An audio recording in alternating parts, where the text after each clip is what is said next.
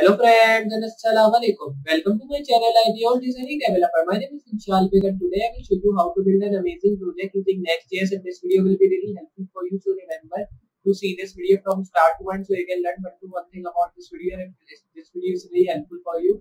So please hit a like to this video. If you are new on the channel, hit the subscribe button, share this video with your friends and family members so they can also learn about these amazing things and skills which we are doing with Next.js. And I hope you'll be understanding this video because this video will be really enjoyable for you, and I hope you'll be learning things from this video.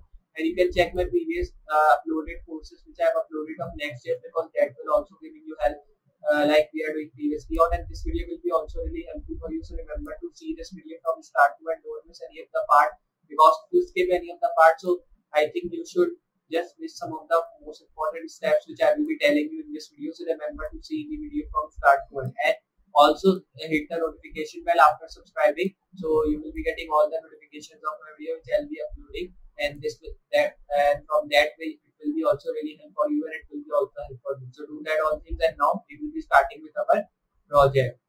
So like I'm telling you, we will be just building an amazing project using Next.js, and now we will be starting to build our project of Next.js which I have telling you how to get that, and this project will be really helpful for you. So now we will be starting to build our project. So here you have to first of all go to your search box, open your VS Code here.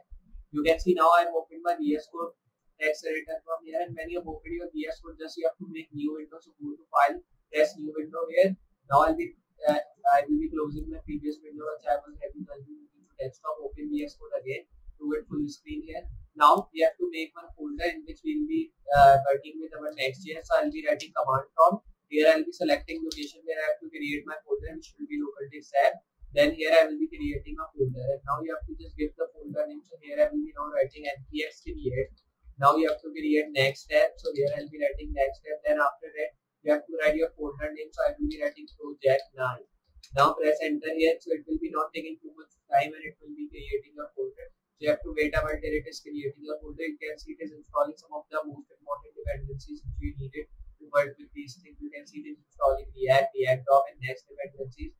So now it is installing Next and resolving packages. So we have to wait until it is doing that thing. So when it will be done with these things, so we can move forward, and then we can move on to other steps. But before that, we have to just wait till these things are moving and till these things are just working on. So we have to wait a while. So now you can see these things are now working. So I'll be moving to my code.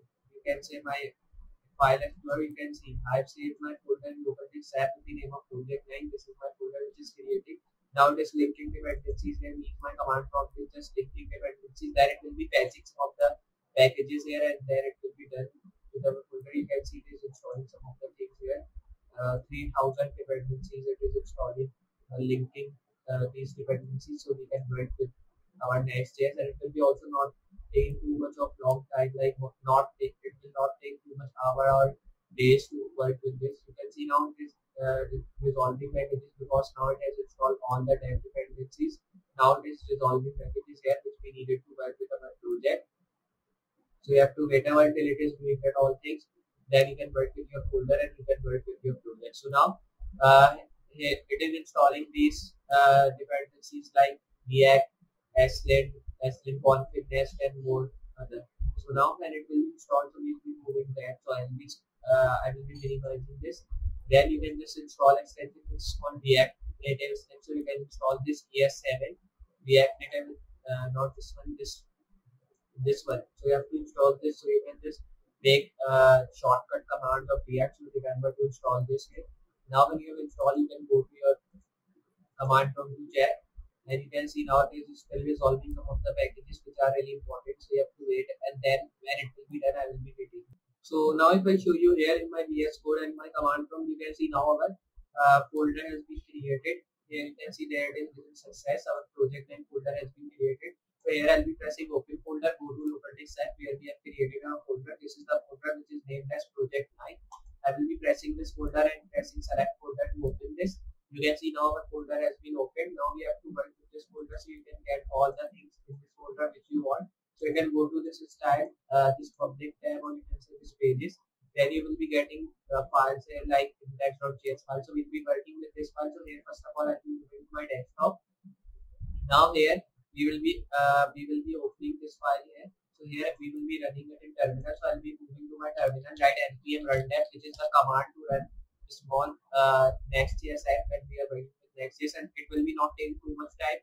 You can see now it is running, and you have to open your default browser which you use commonly. So I use Opera browser, so I'll be running my local host and Next.js here in my Opera browser. If you are using Next.js, if you are using like Google Chrome or any other default browser, you can use that. You can see now I have opened my in Opera browser, I opened my Next.js app, and now it is working.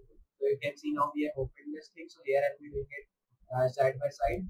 Now when you've done that, I'll be doing it like this, and you can see now it is done. Now when you've done with that, I'll be closing this terminal here. And now when you just do that all things, you have to erase these things here. You will be not needing it. Just don't erase this close head tag here, and don't erase this close head tag. Now I'll be saving this file. You can see all the things as before. Now I will be copying this head tag from here. Copy this erase from here because now we don't need this. So when you copy and erase it from here, you have to move here.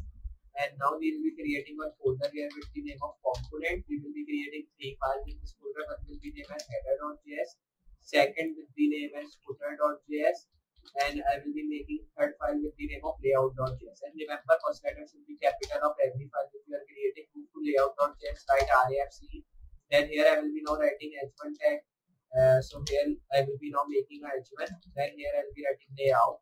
Then you have to move up and paste this head tag. Now when you've done this, you have to do one thing here, like you have to now erase this meta and link tag because now we don't need these. So you have to save this file here now. Now you have to move to footer tag, do same thing here, RAFC. Just don't paste the header tag which we have done there. So I'll be only writing h1. Here you have to write footer. Save this, Control Z. Now you have to save this, and you have to go to header and then do RAFC here also. So we have to download ES7 React Native script which I have showed you in the starting. So install that, then you can do this RAFC here. Now you have to write header. Now save this, move to Next.js, copy this head because now we have imported the head in our layout.js and we don't need here. So here I will be erasing this both things because there is no image also. Now here there is one style sheet. This is the style container, so we are not erasing this. Now move to layout.js because here we have imported that paste. Save this file. Now we have to just import. Now we have to write a header tag because now we have made a header file. Then move and same, we have to create a footer. Save this file. Now we have to import these both things. So here I will be writing import header. Now when you have import this, just you have to close this, move down, and then you have to write import footer. Now just when you're done with that, save this file and you have to reload. So you can see just nothing happens because now we have to use the layout tag in index.js, so we can see our all the three things like header, footer, and layout which we have written. So here I will be now moving down underneath this bracket, and here I will be now writing layout. Press enter and your layout will be imported automatically at the top. You can see now it is imported automatically at the top. So here I will be closing this. Now copy this close layout tag here and paste underneath this close tag. Save this. You can see we are getting layout, header, and footer which we have written in 3 different files. Now when you are getting this thing, you can also write title. So you can write title, and title will be coming here where it is written create next tab. You can write any of the title, like I will be writing title of layout, I will be writing linking, or you can say I will be writing styling layout. So you can see like that I am writing. So you can write dash layout. Save this file. Title is not showing here. For showing the title, you have to move to layout.js file. Now here you have to write same title just in curly bracket. Then I'll be raising create next step from here, and here I'll be writing title. Save this. You can see now we are getting the title styling layout here. So this like this you can show the title here at the top, and I hope you understand how to show the title here. Now you can change this logo also if you want to change here, like this is the logo which we are using. If I show you, so here we are getting these things. So here if I just show you, so these are the files which we are using here, and these are the some of the logos which we are using. So you can just change these things if you want to change it. You can work with other things. So here you can move to app.js. You can see now this app.js is linked with this. So you can just write the command here, like if I write div tag here, so that's the Control C. Now you can just use div tag and then press Control C here. Now when you've done with this, just you can here you can move down. Then you can just if I fill your div tag, then you can write h1 here, and in this h1 you can write anything like title. Now if I save this file here, you can see nothing is showing here. If I write slash And now press enter. You can see now this page is not found, and you can just link this here by using router tag here. So you can just link that thing. So there you can use router. So we can see now when we have used, so this router has been linked here, and then you can give name to this router here. So it's your choice what name will you give here. So here I can just give any other name also. So you can just write router. Now save this file here, and if you reload here, so here you will be not getting router slash router. Now press enter. So you can see this router is not showing here. Now you have to write slash router. So here you can just link these files here, so you can just show the URL of these files. So here you will be putting